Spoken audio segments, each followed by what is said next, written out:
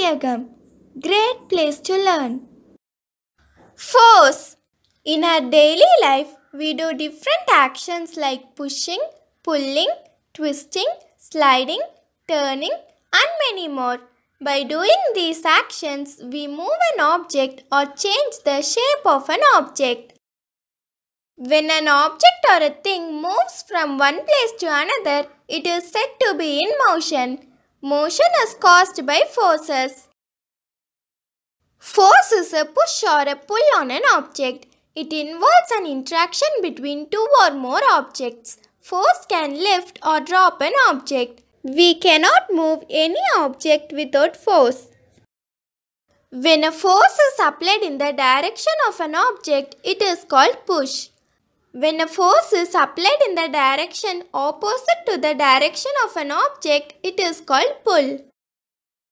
Some applications of force in everyday life are walking, opening door, playing tug of war, pulling water from well, riding cycle, moving trolley, plucking flowers, riding horse cart, etc. Effects of force.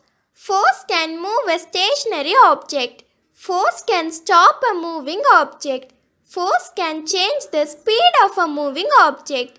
Force can change the direction of a moving object. Force can change the shape and size of an object. Let us see some examples for these effects. Force can move a stationary object. The cycle moves forward because force is applied on the cycle by pedaling. A stationary football starts moving if we kick on it. Force can stop a moving object. An object stops moving when we apply force in the opposite direction. The goalkeeper applies force and stops the ball. The force of brakes can stop a moving car. Force can change the speed. Force can change the speed of a body which is already in motion by providing more force on it. When a hockey player hits a moving ball, the speed of the ball increases. When we pedal the bicycle faster, then the speed of the bicycle increases, and when we apply brakes to the moving bicycle, then the speed of the bicycle decreases. Force can change the direction. In cricket match, when a moving ball is hit by a bat, then the direction of the ball changes. In badminton, when a ball hits the shuttlecock, it moves to the opposite direction. Force can change the shape. When water balloon is pressed, some force is applied on all sides of the balloon.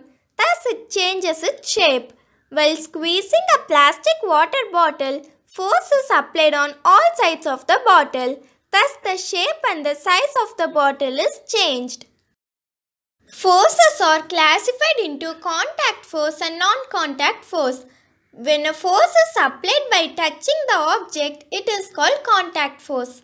When a force is applied without touching an object, it is called non-contact force. Contact force is classified into muscular force, mechanical force, and frictional force. Non-contact force is classified into gravitational force and magnetic force. Muscular force. It is the force applied by using the parts of our body. Mechanical force. It is the force applied by a machine. Frictional force. It is the force exerted by the surface when an object moves over it. Gravitational force. It is the force applied by the earth to pull objects towards itself. Magnetic force. It is the force that attracts things. A magnet is a material that attracts things made of iron.